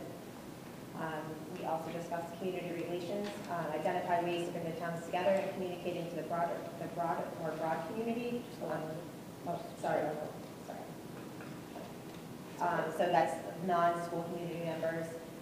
So this, for example, this would be utilization of print media, using the Hampton Wilbraham Times, the Reminder, for important announcements, the townwide robocalls, and then utilizing the local news media. And then the superintendent has offered to have a superintendent's corner in the local newspaper, which he's very excited about. The planning committee is able to make interim recommendations throughout this process, and we will work to be as thorough and efficient as possible, and not take the full 5 years that the strategic plan allows for. Our next meeting is Tuesday, February 7th at 6:30 in the district conference room. And I thought that was to reiterate, that I don't know, that if we agree with something, then we bring it back to the committee right away, rather than, not just one big report, so there'll be a lot more, hopefully, back and forth once it comes to an agreement, once we've reached out to the townspeople and get as much of a consensus as we can generate for voting here. I would say, I know you have representatives for select board from each town. Mhm. Sorry. I know you have representatives from select board on both towns. I probably would create a pipeline of information for finance and advisory for both towns as well. Correct. To make sure that they're in the loop on what's going on. And obviously we'll be using our facilities people to provide us with a lot of this supporting information. Yes, but for right now, yes, we will including all those members and bringing people in as needed. But right now, the committee is the 4 members. Just don't want to fill out a loop. No, this is something that one of the things was making sure that we're very transparent with our communication, making sure that everybody's aware, which is making sure that we not only are communicating at our subcommittee level, but also the school committee, but also the broad community, and all parties involved in making sure that, the people that have the information that we need, with the buildings, that we get everything that we need and have the conversations and the input necessary. You mentioned the negotiations. I said nothing to report. Okay, sorry. Motion to approve the January 5th, January 19th minutes. Second. I have just one on the January 5th. Just, so. Actually, are you doing the consent agenda, or are you doing the reports? Well, because there's a vote on C and a vote on D, I just do the minutes. Oh, okay. Just on the note of under the executive session, there was, it says per chairwoman Blucher, recording secretary is not present during the executive session. I do not believe I stated that during the meeting, so we just have to make sure that if it wasn't stated at the meeting, that it's not added in. Thank you.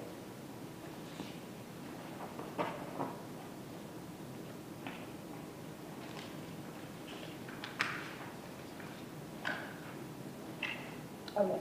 Oh, sorry, we need to approve with that change. Sorry.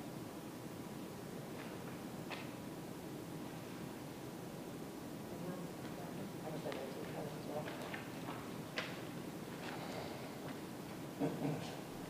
All in favor? Aye. Anyone Aye. opposed?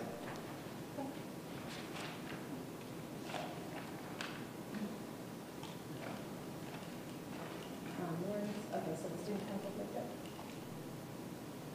That was just part of the consent agenda. Okay, So sorry. this is a field trip that's happened in the past, so just to, Motion to approve student council field trip to hiatus. Second. Any questions? All in favor? Aye. Anyone opposed? Okay, motion carries. Motion to approve donation to Green Meadows Drama Club in honor of John M. Flynn. Second. I have a question on that because what was in our folder had a non-disclosed amount, I was curious on that as well. so I wasn't sure how we can approve something if we don't have an amount of what it is. If it's over $500, I think that's the threshold, so Do you know that it's over $500? if it comes to us, it has to be over $500. Okay. And they're getting nods from Aaron and from John. I was just curious, why is it undisclosed? The donor wanted to keep it private. Okay. And they didn't make us sign any agreement. No agreement. We have to handle it for the approval. With removal and. State laws in Delaware. All in favor? Aye. Aye. Any opposed? Okay.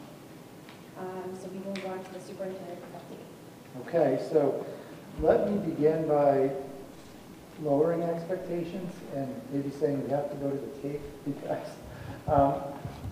if anyone's interested, I'm not planning on bringing a master plan next Tuesday. I have started to gather some information about the listed occupancies of schools and what they can actually hold in a practical manner because the listed occupancy is basically based on if you had the building maxed out. If you had the building full of students and had an assembly going on and had members of the public. So it's meant for like all hands on deck, but your actual educational spaces are a subset of that. So what I will be doing on Tuesday is providing some information about what our listed capacities for all the schools are, and for one of the schools where I've been able to actually go around and go through each of the rooms and get some realistic numbers, and I'll be doing that with all of them. Sorry it's not going faster, but remember Ryan and I are on our third meeting this week. High five. So there's a lot, and there's a lot of other stuff which you will see too as I give my report. Excuse me, John, with that being said, do we want to make that motion to close TWB, to instruct them to close TWB next year, or are we happy with how it was? No, it wasn't a motion, it was just to look into it. Oh, okay. Okay. Okay, to continue? Thank you. Yep. Okay. So next I'll thank Green Meadows for sharing the invaluable insights from the recent family reunification drill. I spoke about that a lot at my last report. Their work and preparation paid off just days later when we had to actually implement a family reunification operation after the WMS evacuation. But their support went beyond sharing insights. For those of you who don't know, they also sent some of the staff who had helped set up their drill to help with the family reunification that took place here at the high school. So I just wanted to thank them and let them know how appreciative of the teamwork I was on that. Also, with respect to my entry plan, I want to let you know that that is wrapping up. I'm looking forward to presenting my entry findings at the next school committee meeting. So I'll be able to share some reflections on what the first months have been like. The website review and evaluation team continues its work to improve our district website. The team had a meeting with a local firm named Wild Apples 2 weeks ago. We also have a meeting scheduled with another local firm, Rediker, to review their website solution. We hope to make a final determination concerning the product and process that best meets our needs for communication in the future so that we can prepare for a migration to whatever comes next in the next fiscal year. And then following up on a report you heard earlier, happy to announce that the search for a new DEID coordinator has come to a close. And I'm thrilled to announce that Vanetta Lightfoot, who has served since 2016 as the Multicultural Affairs Operations Manager for STCC, has accepted the position. Appreciate working with the other LVPE superintendents and Executive Director Joyle to make this selection, and I look forward to working with Vanetta to improve our district. In other personnel matters, I can also report that the district has hired Dr. Karolina Kapczynski as the middle school Spanish teacher for Green Meadows. The absence of Spanish instruction at Green Meadows was brought to my attention even before I was hired, so I'm happy that we're finally able to provide the students of Hampton with this learning opportunity. 2 meetings with Mass Insight are set to kick off the audit process. These meetings will take place tomorrow and Monday. The focus of these meetings will be to forge a partnership between Mass Insight and staff from HWRSD to align on the equity audit timeline and outcomes familiarize ourselves with the Mass Insight District Equity Audit Framework, and review the stakeholder engagement process, establish clear communication channels, and ensure thorough data collection for a complete picture of the district. And knowing that vocational opportunities and expanding them is an important goal in the strategic plan and an important goal for many of our community members, we've been examining our practices specifically around educating and informing families about the vocational and technical educational opportunities available through CTEC. As you heard earlier tonight, we are doing a very consistent and thoughtful outreach to 8th grade parents, which is a change of practice from the past. To that end, inviting CTEC staff to meet with current 8th graders and their families, and we'll be asking the committee to approve some minor adjustments to our graduation requirements. As you may recall from the December meeting, Principal Hale was talking about the disadvantage our students are at by not being allowed to go to CTEC as 9th graders. Part of that is based on graduation requirements, but working with high school staff, we feel that there's a way to modify that so that we could send students in 9th grade. I think it would dramatically expand vocational opportunities for our students, and I think it would still enable them to be held to a very rigorous standard. Next, the middle school has restructured the learning time deficiencies that I reported on, both at middle school and Green Meadows. Working together with school staff, administrators were able to find a solution that satisfies them and satisfies the law. Essentially, it's about reducing passing times and increasing time on learning. So I'd like to thank everyone for their ideas and the flexibility they brought into their search for a solution. Finally, I've included in your packet enrollment for February, which stands at 2,880, as well as NESDEC enrollment projections for the next 10 years. Projections, of course, are not an exact science, but they do give us a sense of what might be likely, which is a modest decrease in high school enrollment and a modest increase in student enrollment in grades K to 8. And that is my report. Yeah, can I just ask one question? Sure.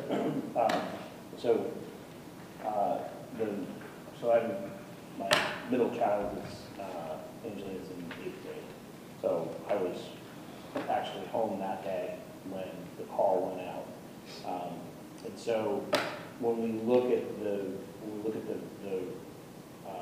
how things were set up, and I know John was facing, just a very unsettling situation and trying to move those kids. With respect to each one of the schools, I would say that evacuation plans, we really need to look at how exactly the evacuation plan is going to work at the practical level. Stony Hill was basically backed up in both directions. And I think about that not only in terms of, people waiting in their cars, but also, through traffic, people trying to get through, emergency vehicles, etc. So I would really implore the administration to work with each of the schools to look at their unique situation. The high school is in a much different position. There's different areas of ingress and egress. Whereas when I look at Stony Hill or I look at Wilbraham Middle School, there is one access road going in, which really limits the ability to have cars come in and out. I know that I was in traffic for probably 45 minutes, and other people in traffic longer than I was. But it's, I think it's crucial. I mean, this is a water main break. What if it was an active shooter situation? The tensions and the emotions run much higher. So I would want to make sure that we have as an efficient process as possible to move the students to a safe location and then allow unification to occur there. Like I said, I didn't even see that. I had a friend who was farther up in the line than I was, and I know that the Wilbraham police weren't there until about 30 minutes after the call went out. And by then, the traffic had backed up in both directions. Pretty much Stony Hill was down to Glen Road, and I don't know how far it was going south, but I would implore us to take a hard look at that to make sure that going forward that we have a usable plan, because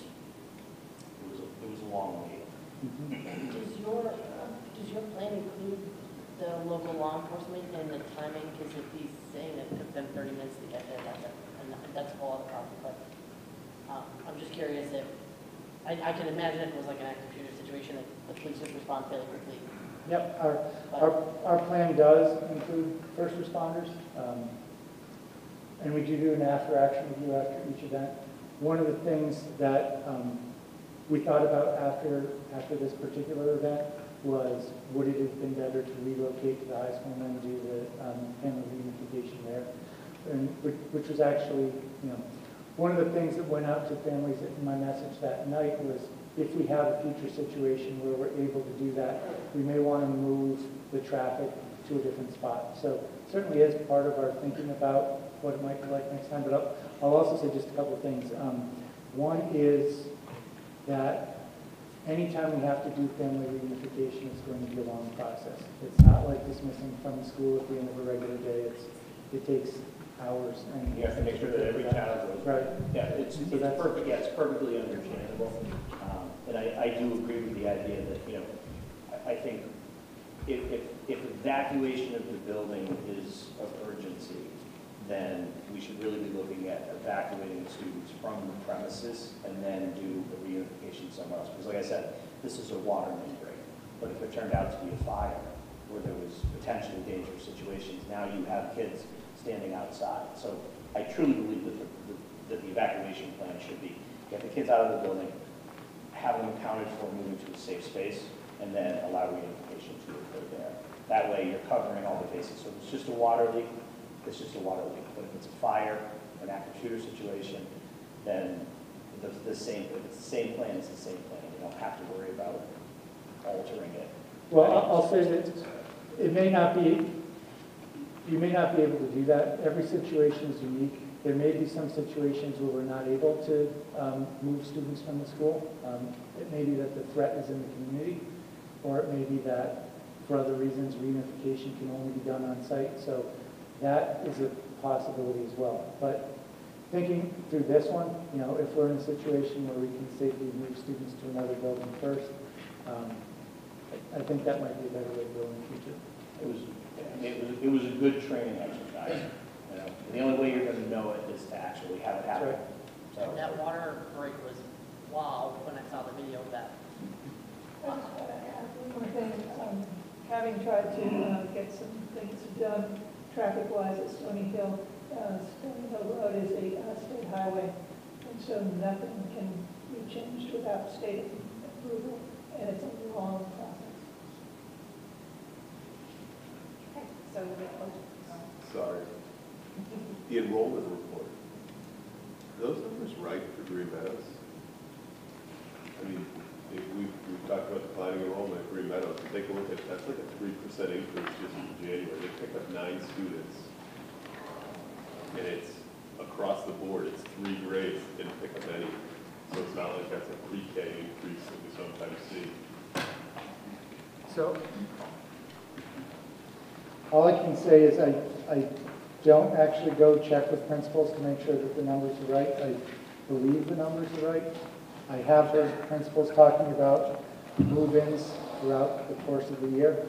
Well, that's what I was curious. I mean, that's awesome, right? So when we talk about it, how long have we had the conversation of declining enrollment, specifically in Hampton, declining enrollment? I mean, that's a big jump. And then if we look at it, just compare it back to 2020, let's say, and of the K through 5, every grade but 1 has an increase from 2020. And if we look just to write 2020 as the compare, we're 4 students short of where we were in 2019 and 2020. With and it's all, I mean, if you were to look at it, you could say it's all of the pre-K. And then 6, 7, 8 potentially. So 6, right? You look at that difference. It was 19 in grade 6. It's 4 now. So that tells you that the K through 5, we're seeing the jump. This is a good thing. As many times as we've sat there and said, what can we do? It's naturally occurring. And there's a lot less for sale signs, as soon as they go up, I will tell you, they quickly are down. Or homes that are going for sale for keep between Wilbraham and Hampton right now. That's really nice to see. So, future agenda items, we have Booster Club, Bus Revalue, Director of Health Service Update, Grant Writer, Middle School Program of Studies, also the High School Program of Studies, we will also be talking about the next meeting, the LPVEC Collaborative, and parameters of stabilization fund, Metco update, roundtable number 2, also discussing, I guess, possibly numbers reflecting the closure of TWB.